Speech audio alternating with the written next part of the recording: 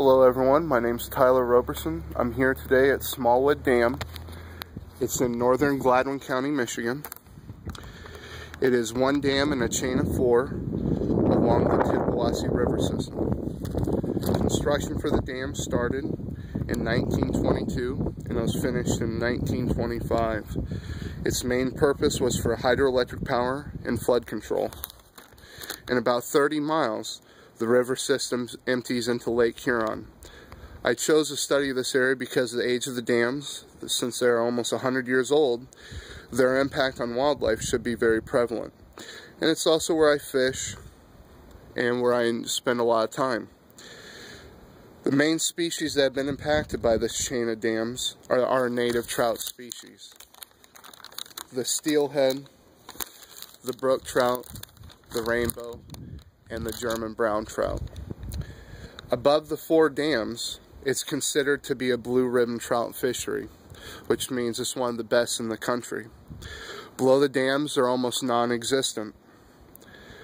Rainbow, the brook, the brown, and the steelhead used to rule the river systems. Now, due to the warming of the water and the lower oxygen contents, their place has been taken up by the warm water species of fish, the largemouth bass, the smallmouth bass, the bluegill, the sunfish, and the northern pike.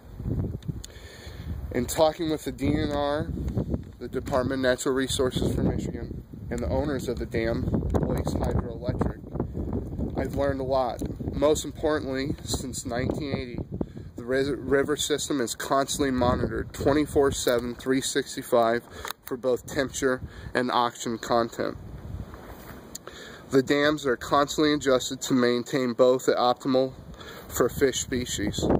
Also, during the entire month of March, all dams are left open to allow fish to spawn unabatedly.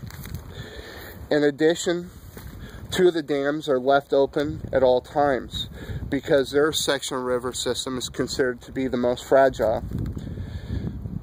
This topic is extremely important as green energy sources become more and more popular, and we must address the hidden costs upon our wildlife for our consumption of these green energy sources.